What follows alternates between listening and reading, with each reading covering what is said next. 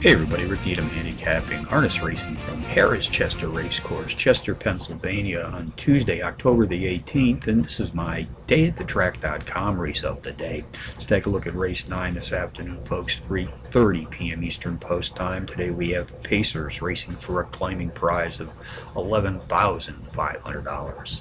Contenders: number 5, Trophy Hunter, number 2, Jeffers Party, number 4, Uncle Pat, and number 8, Ain't No Fool's Gold. Number 5, Trophy Hunter, is the pace profile leader in this claiming field this afternoon. Comes off back-to-back-to-back power run wins in his last 3 starts. He also has the advantage of breaking from the number 5 hole today. This post position here at Harrah's Chester has provided entries with a positive 45% win index in the past 6 months. We also note that this entry has won some $14,500 in his last 6 races, which is the top earnings total in this field today. Number 2, Jeffers Party, is both the overall speed and class profile leader in this field. Comes off back-to-back-to-back power run place finishes in his last 3 starts.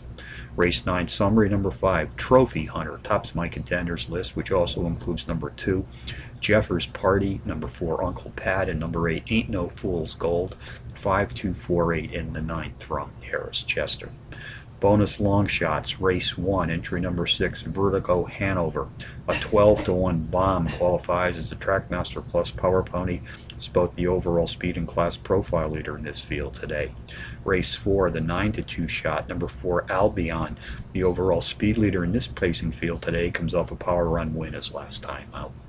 So from Harrah's Chester on a Tuesday, Rick Needham for dayatthetrack.com, reminding you as always to please bet with your head, not over it.